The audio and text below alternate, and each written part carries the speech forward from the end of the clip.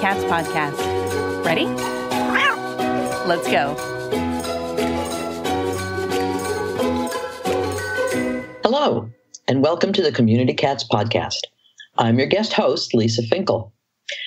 On January 26th, 27th, and 28th, the first that we know of, virtual online cat conference took place with a number of amazing speakers and participants from the U.S. and beyond. It was a pretty amazing event. And your Community Cats podcast host, Stacy LeBaron, was at the center of it all. So today we're going to ask Stacy all about the conference, how it came together, and what her plans are for the future. Also with us today is Kristen Petrie, our resident technical cat, to talk about how the technology worked to allow people to connect from everywhere. Stacy, welcome to your own show, and Kristen, welcome too. Thank you. Thank you. So, Stacy, like so many of the things you've done that I've asked you, I need to know, when did you get the idea for the conference? What triggered it in your mind? So I guess with the podcast, when I started that up, I always thought that a conference would be super great to do online. I feel very, very strongly that we need a dedicated national cat conference. I've always wanted us to have an annual conference to really focus on the many different topics that impact cats in communities. PetSmart Charities did one quite a few years ago, and I thought it was probably one of the highlights of my career going to that conference. I felt it was very educational, exciting. Lots of connections were made. Unfortunately, I didn't feel like I really had the bandwidth or the capabilities to put on a physical national conference. And I felt like a virtual conference was something that I could pull off, and with the support of my team. And I also thought it was a great way to provide access to the conference for folks that wouldn't be able to afford to fly and pay for a hotel room, pay a conference fee, as well as pay for pet sitters or cat sitters. So I just really wanted to make sure there was something accessible to folks. And I felt I was doing webinars, so I felt, well, a conference is just kind of a super extra long webinar. That's a good way to think about it. So what was your thought process in deciding to move forward? And you kind of already touched on what you were trying to accomplish, that sense of scope of many different speakers covering all the different issues relating to cats, both owned and community. Yeah, well, I've referenced it quite a few times with folks of saying I'm sort of throwing the spaghetti against the wall, and just sort of wanted to see what sort of stuck with folks, because I really didn't have specific themes in mind, other than I really felt it was important to have an international exposure, because that's the beauty of technology. It's the ability for us to be able to reach to different parts of the world and really create this as a global issue. I would say one other instrumental component is, I would say last fall, Kristen and I had a phone call, and I said, I can't do this without you. And she said, well, I'm all in. And when she said that, I said, okay, I'll do it. Oh, that makes me awfully happy. I remember that call, though. And I remember the email after saying, I'm so excited about this. I was like, all right, let's go. I'm surprised you didn't send an email back, Kristen, saying, I just don't know what I got myself into. It's always fine. It's going to be fine. It's totally going to be fine. So what was the hardest challenge of all of this? Was it corralling the technology? Was it getting your speakers? Was it getting sponsors for the event? So for this time around, I would say having faith in the technology was, for me, my greatest challenge. I mean, I believed in the GoToWebinar platform that we used. I felt sure that it would pull through for us and that we would be able to work well with it. But yet, you never know, you just never know. And we had visions. I had visions of my computer melting down that day. When I did some practice runs, my computer was getting really hot. And so I was emailing Kristen and I was like, how do you cool down your computer, after being up and running? And she's like, well, you can put ice packs and put it up on a stand so they get air underneath your laptop and stuff like that. So I really just had nervousness anxious about, my computer crashing or the technology having some problem. And it was great knowing that I had Kristen as the backup there, and she had 2 computers running. So I think that we were covered, but yet we'd never done it before. And so I kind of figured, well, the worst comes to worst is we just refund everybody their money, So Kristen, what was it like sitting with 2 computers basically for the entire weekend? What challenges did you face, or what were your biggest concerns or fears? Well, I always have a fear of secretary's spread and my butt getting a little bit bigger, but I was saying a little earlier, like I always kind of brace myself for confrontation because I expect there's going to be problems. And it's my job to fix them because Stacy's got other stuff to do. So I was logged in as a organizer and a participant all weekend so I could see what everybody else was seeing and I could see what, Stacy was seeing. And we had remarkably few issues. There was a couple, little things, but for the most part, everybody could log in. We did prepare, though. All the speakers, except for one, I think, did a dry run with us ahead of time the whole week before we kind of shut down everything else. And we're like, all right, let's practice this. So we had everybody run through it and we kind of addressed any issues that there might be, made sure that their sound works and made sure that they knew how to, when we threw the screen to them, what they needed to have up. And we did a lot of stuff on the fly too. I was doing all the slides for in between the speakers as we were talking. And that's how we got some of the cute pictures of people watching the webinars with their kitties, which was adorable. And I love that we get to do that. So it's always a little stressful. You never know what's going to happen. I mean, you could have a power outage or solar flare or something, that you hadn't even dreamed was going to be a problem. But no, it went smoothly. And I was actually really surprised how smoothly it went. I do have to say that was such a nice touch between the speakers to have those pictures. It was just really, you guys handled so many little details to make it truly feel like an online event as opposed to just sort of a series of slide presentations. So I mentioned getting sponsors, Stacy, and so I thought maybe you could just remind us who your sponsors were who really helped you make this happen. Oh, yes. We had the International Cat Association as well as Feline Fix by 5 were our 2 leadership sponsors, which was fantastic. I mean, here is this brand new event, never been done before. 2 people could show up. It could have been, Kristen, me, you, Lisa, and another person, Julie Jacobson, who runs our grant program. It could have been just the 4 of us for the weekend.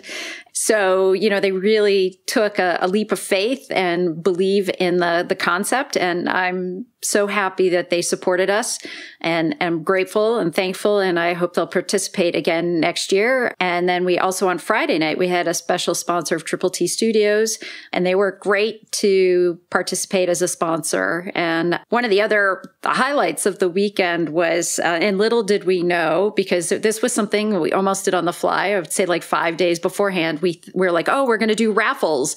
And I'm like, well, how do you do a raffle on a virtual conference? It's not like we can put numbers in a hat or something. And so Kristen's like, well, let's do cat trivia.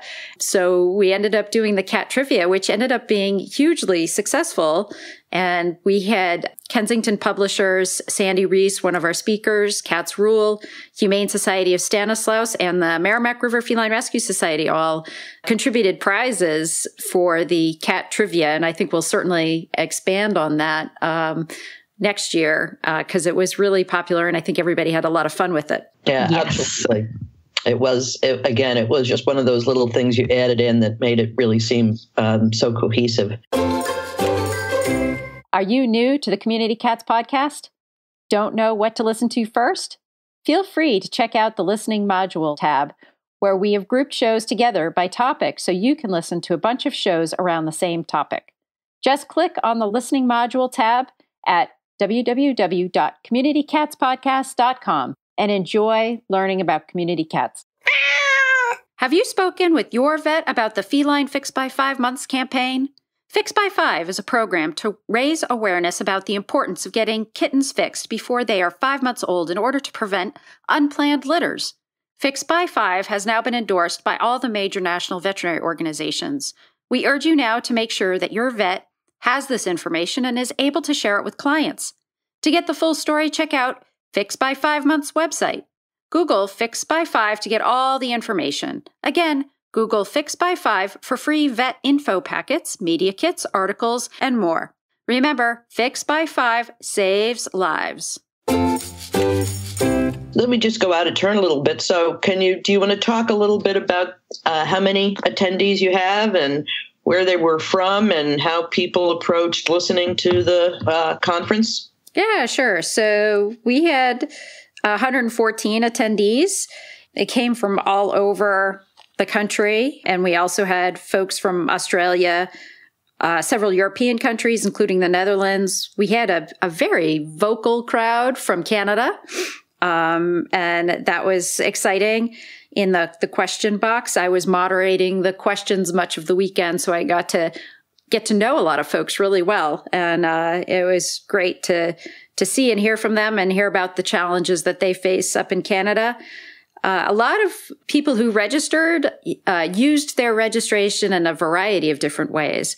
So the San Francisco SPCA, which Laura Mullen is from the San Francisco SPCA and she presented on ringworm, they had the whole conference streaming all weekend long in their community room. And they had snacks and drinks, and staff and volunteers could come and go as they pleased to check out the different webinars. And so that was an interesting way that they approached using that conference as a way to bring community within their own organization. So they were very supportive of it. A lot of grassroots organizations got together in, folks' living rooms and that kind of thing and watched it as groups. And then other people in some of the follow-up surveys said that they couldn't check the alone box because they were watching with their cats. And so they couldn't put that they were actually like alone. So I have to add a new category next year when I do the follow-up survey for like alone with pets or alone with cats. Because some people had their dogs too. When we asked for pictures, some folks sent in pictures of their dog being quite unimpressed with what we were talking about. So we need to clarify the specifics of how people are actually absorbing the webinars. So, Kristen, those pictures came to you, I assume, and then you were the one who made them visible? Yeah. No, I have a template that I was working off of. I built it a little bit earlier and just kind of popping pictures in so that we could see everybody, because they were so cute. I even got one in. Copperplate is in there. He was watching most of the time. But yeah, there's a lot of ways that we can kind of prepare ahead of time so that if I want to do something or I want to change something or I can do that while the speakers are talking, because I get to put myself on mute and ignore the questions some of the time. So yeah, it's great to be able. I think what that does is it really creates a sense of community, and I think that's something that the animal welfare field as a whole needs. You can't be doing it alone. Like, you have to know that there's other people out there and that other people care, and it's not a fruitless effort. So I think that making sure everybody else knows that there's other people sitting there watching with their cats. It's not a lonely thing. You're all together. You're just apart. That's just terrific. Yeah, Stacy, Kristen, you happy with the results? Any thoughts about things you might do differently next time? Kristen, I'll let you go first. Oh, okay.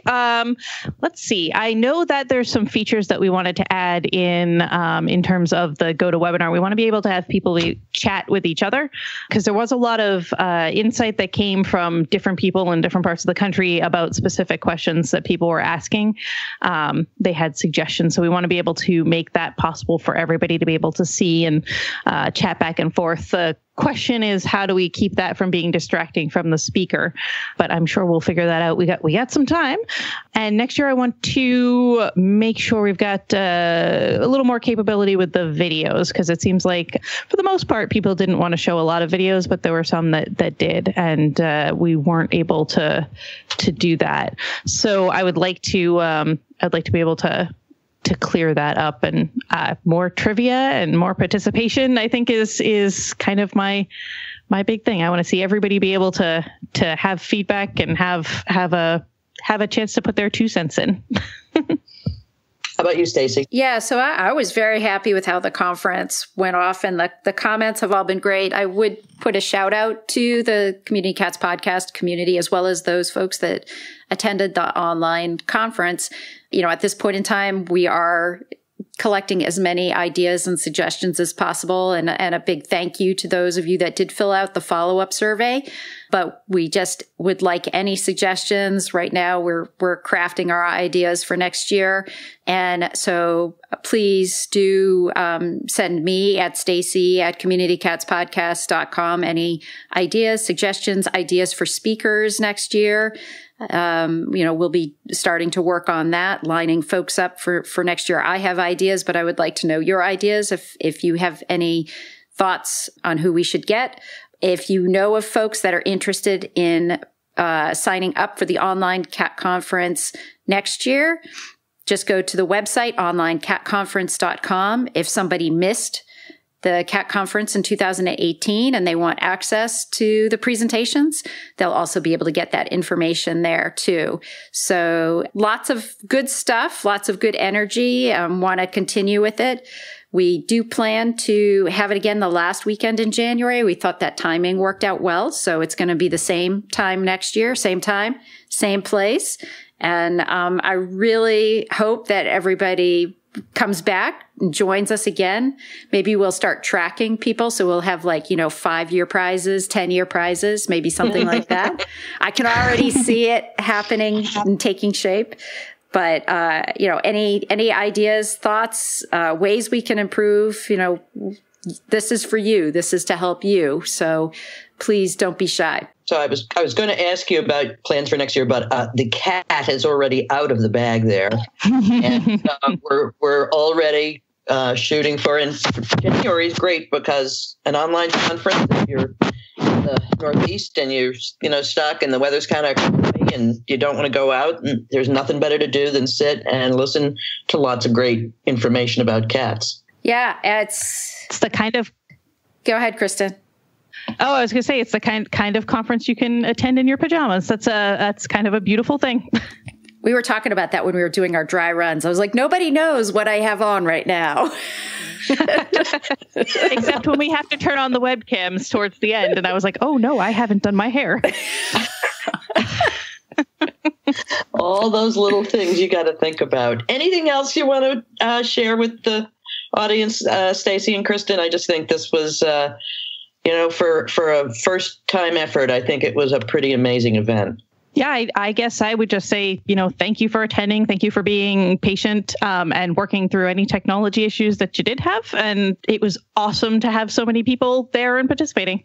I would agree. I want to thank everybody who attended and supported the event. And I'd also like to thank the great lineup of speakers that we had, because we wouldn't have had a conference without them. They were very generous and gracious with their time and patient with us and working through our technology and our practice, our dry runs and time zone issues. We were dealing with Beijing and Australia and, Hawaii and California and Mexico City. So we had all these different time zone things going on too. So I just would like to thank the presenters for really spending a lot of time being very thoughtful in their presentations, providing some great value. And I really appreciate them taking the chance on this conference too, because like I said, it could have been just Kristen, me, Lisa, and Julie Jacobson, and they would have been presenting to the four of us. And it's a lot of work. It's not easy to put together a presentation. So a big shout out to the presenters, because they're the ones who make the conference. Absolutely. And they were fantastic. Yep. Thank you both. Nice hearing about this first time event, and we look forward. I'm looking forward to next year already.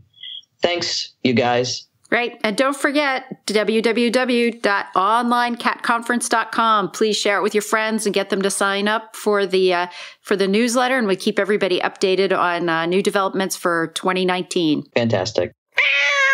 Hi all, Stacy here. I just wanted to add on a little PS to our Ask Stacy show. I wanted to update folks on a couple of interesting things that happened as a result of the conference. I wanted to read a note that I got in about a kitty named Taco. So here it is. A colony caretaker had reached out to us about a friendly that had joined their colony and wasn't doing well. The caretaker wanted help finding the cat a home and getting him ready for that home. The next day was the online cat conference. I attended the Lost and Found workshop and realized I needed to treat the cat as lost to start with. Originally, we thought the cat was female, but soon realized he was most likely a neutered male after finding an N tattooed in his ear. We took the cat to our vet, where they scanned him and were excited to find a chip. They called the chip company for us, and we were even more excited to find he had a person attached to the chip. Soon, they were leaving a message for the person who lived 4 city blocks away from the colony site where the cat, who apparently was named Taco, had been living for months. 15 minutes later, we were on the phone with the owner, who was overjoyed to hear we had located Taco. Apparently, he'd got out one night when the mother had come home late, and they had been searching for him since October. The owner picked Taco up from us this evening after having scheduled a checkup with our vet to make sure Taco was okay after his long adventure. I honestly think I would have moved straight to the Forever Home search without the information from the Lost and Found workshop. Thank you so much for creating a platform that allows so many people to learn best practices. I'm sure there are many other cats out there who were helped. So that's a great story. I'm so glad that Taco found his home, and I just thought I would share with you. And I want to say thanks to Sarah for sending that note in to us. I also forgot to mention some other people that were very critical in the success of this last online cat conference. I'd love to do a shout out to Sarah and RJ at the Purrington Post. They were instrumental in helping get the word out about the conference.